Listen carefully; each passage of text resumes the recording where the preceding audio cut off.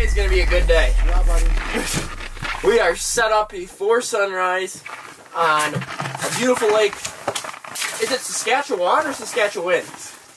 Or neither of those? Saskatchewan? Saskatchewan. Saskatchewan. Yeah, Saskatchewan. Saskatchewan. We're there. We're right there, guys. That's my co-host today, or maybe the main host, and I'm the co-host. Welcome to the Frostbite YouTube channel, and we're after big walleyes. And we're also... know who you are? They know who you are, they don't know who I am. They can't see my face, there's too much smoke in here. It's not Aaron, we don't care. Today's goal is to show you guys what Clayton and myself like to use for walleyes as far as rods go, and hopefully catch some fish topside.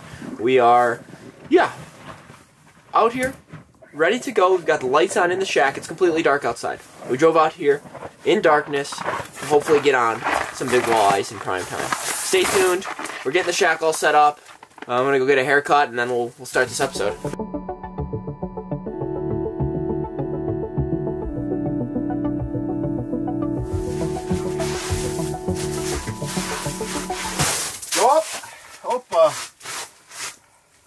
What are you trying to do to me in here? Yeah, ooh.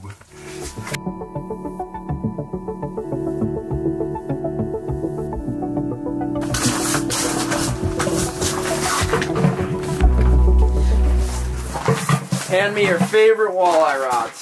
The rods incoming. Prime time only in the in the afternoon, or is it morning and afternoon? Morning and afternoon. Okay. Like, is it 2 hours after sunrise and 2 hours before sunset?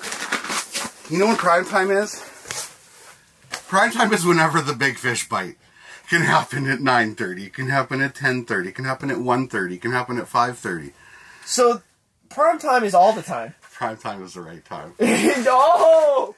Let's catch some walleyes. For this YouTube channel, for Frostbite's YouTube channel, we need you guys to comment below and let us know what you want to see, what you don't want to see, and if I hear one comment about Aaron in the comments, I'm going to delete this whole channel, so don't test me. I was just going to say, you're setting him up. We want Aaron. We don't want you clowns. Don't test me. I will delete the channel and burn down all of our inventory, and there will be no more Frostbite. I can't take these comments. You're so mean. What we have here is Cisco's, just Cisco's all over the place. And I like it. Okay. Oh, whoa, it did get kind of light outside now. Yeah. We have light.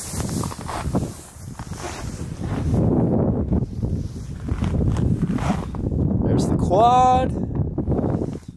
The sleigh, a little flip over. And then our setup in here. Hopefully we catch a fish. If we don't catch a fish, you're not watching this. So, if you're watching this, that means we're about to catch something. That's exciting.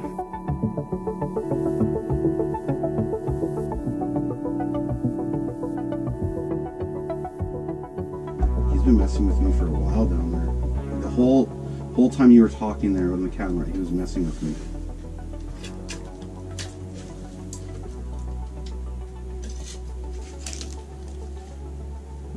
Oh, there's another one down there too now. Nice. There's two fish down there. I'm tangled.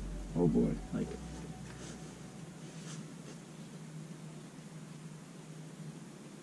oh yeah! Got him. He messed with me forever. And it's not very big. Like, it's just a quality fish. It's not a monster. But it's definitely a good start. Big golden walleye. Look how fat they are. It's just ridiculous. Unbelievable. No bait.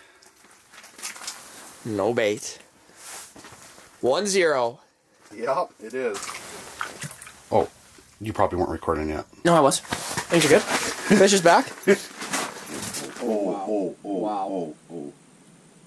Oh, this fish is definitely aggressive. and it's big.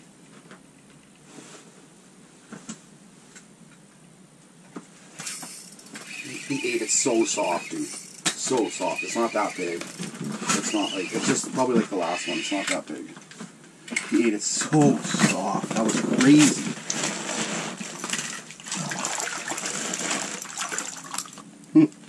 Nothing to it. Munch, straight up. Look how fat they are here. You know what? This one, I think, is going to be a supper fish for us. in this video series, I forgot to mention, we're trying to catch fish on different rods. What was that? Is that fish okay? You want to release him? I'm not healthy. So, I'm going to ask you now, because I forgot to ask you when you caught your first fish, to change up your rod. So, we've got the running gun checked off our list. You want me to change up my rod? I know it sounds ridiculous. But if we do that, where if I switch after every fish I catch, there's a good chance you're using the same rod all day.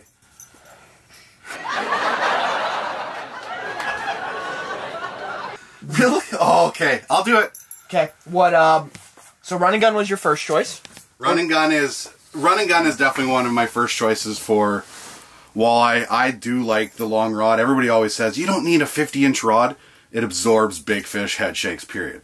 You can't get away with a rod like this in a flip-over shelter, but you can in a hub shelter. I like it. I got the smoke show. You know what? I'm running the True Grit because with the True Grit, I do like the bigger dinner bell still, and I don't want to give this up yet, so I'm going to go with the True Grit now. If I had to choose between the Drench and the Digger, though, if I was going out for a dead stick rod for walleye, it would be the Drench every day. How about, and the dipstick is? The dipstick is good for smaller walleye dead sticks. I did catch some 28 and 29 inches on it last year, because at that point I never had the Drench. Yeah, you can't have every rod in the water at all times, because we do make 36 models. Do you want to go crazy and order all 36 models off this video?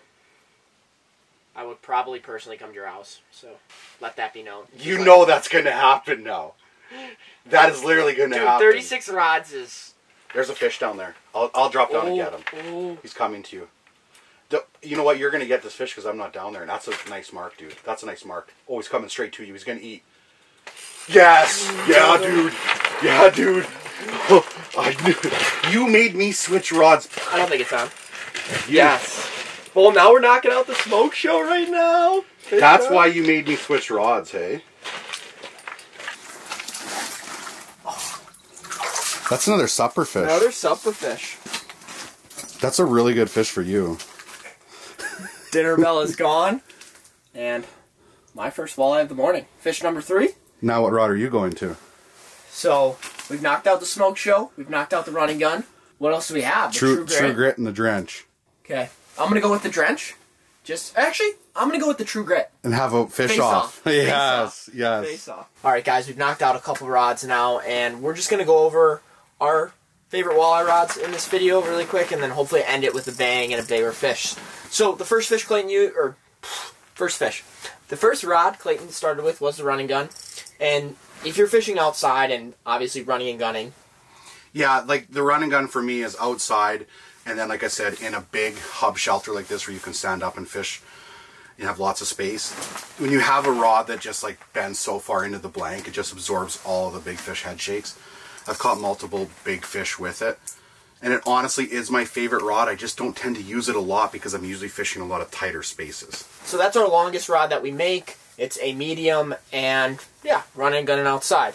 Then it goes down to the 2 staples, probably the biggest staple, which is what we're using right now. We're doing a True Grit face-off. The True Grit as like the rod I started with when I first started fishing with the frostbite rods, and it's been really good since the beginning of time.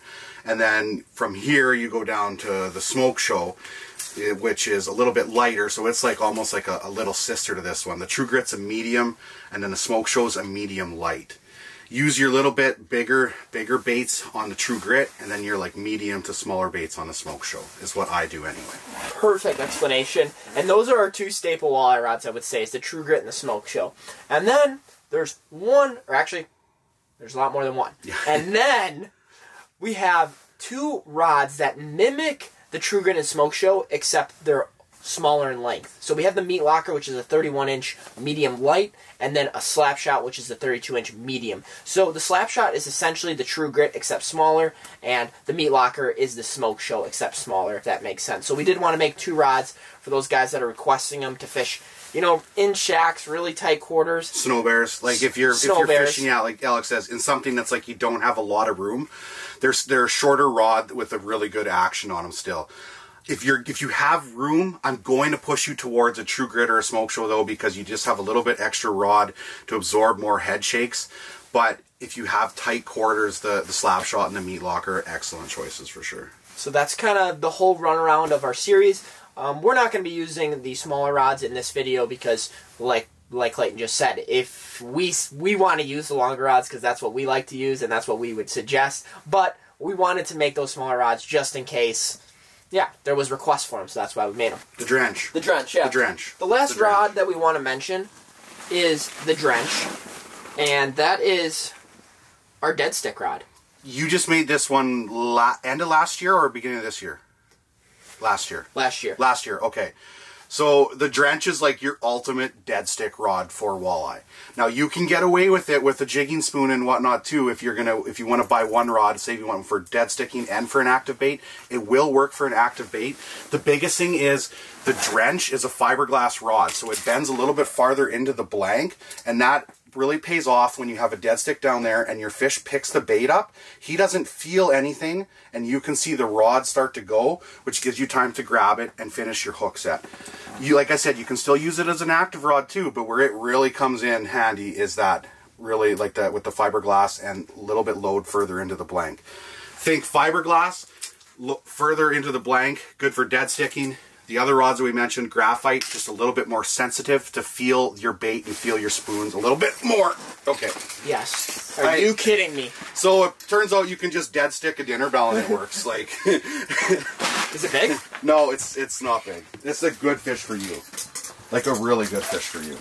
You know what else this is a good fish for? Fish tacos. Yeah, we're gonna open up a taco stand after this video. Fish tacos right here. Love it. Clayton Chick, one of the most legendary YouTube walleye fishermen out there, and hopefully you guys are enjoying this little walleye beatdown we're doing. I say little because we're gonna hopefully end this video with a bang and stick it out and catch. Hopefully. We are on a big fish spot right now. It doesn't mean we're gonna catch a big fish. Obviously it is fishing, and it is walleye fishing, which they can do weird things, but we do have a good chance at a big fish. I will say that. Let's get back to it. Oh, big fish, big fish, big fish.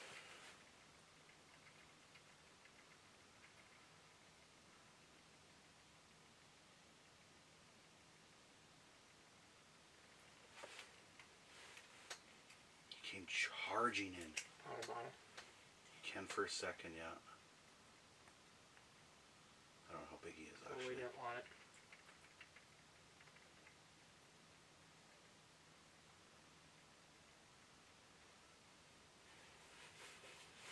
That looks like a good one. It's hard to tell.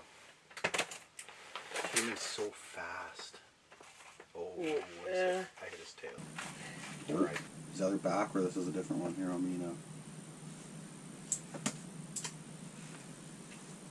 It's coming to you? Looks like the same fish, kind of. Like, same size anyway.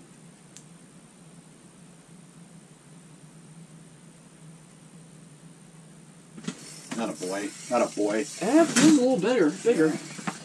Nice Oh, work. maybe not. Nice work. Nice Let's work. go. Put your camera over there.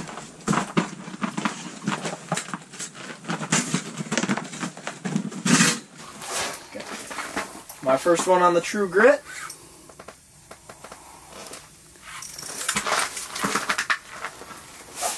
Where you at, buddy? Oh, he's a little bit nicer. A little bit nicer right there. Deadly. Alright. Fills that 10-inch hole. Just smashing this morning. It's gotta be Cisco's, right? Oh, no, it's a pike. It's a big pike, too.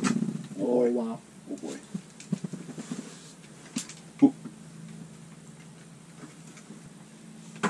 We'll eat it. Got him. Now the question is, Alex, if we're going to land them. We got them to eat, but we only have 6-pound tests, so it's going to be, are we going to catch this fish? But we just hooked into a pike. It was so cool to watch them up high. It's right here. It's not that big. Not that big. Oh, they just jump out of the hole for me. Like, I prefer to catch them like that, you know. That way it's much easier to know if you're going to keep your bait or not. You just tell him to jump out. He's a little bit full of slush because he did jump out of the hole funny. Well, that was easy. Thanks for playing, but we'd prefer some walleye right now. You were fun, though. I don't want to get everything wet. See ya. Oh my goodness. Oh my goodness. Yeah. Yeah. This one is not small. Big head shakes. Want me to grab him? No, we'll be okay. It's coming up pretty quick. This is a big fish, Alex. This is a good one. This is a good fish. This is a good fish. Just like that. Oh, baby. Come on. I get so nervous around the hole with those things all the time. All the time. Oh, baby. That thing just shot out of nowhere, just straight in, like instant. Oh, come on. Easy, Clayton. Easy. Easy. Easy. Yeah. Easy. Oh, that's right where you lose them. Right there. Oh, boy. Oh, it was so close. It was so close. It's so important. So. Oh. I had his tail. Oh, darkness, my old I've come to talk with you again.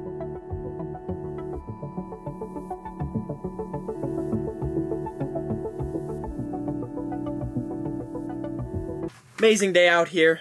Caught some fish, kept some fish, released some fish, and showed you guys some rods. Thank you guys again for watching this episode of Fish Frostbite.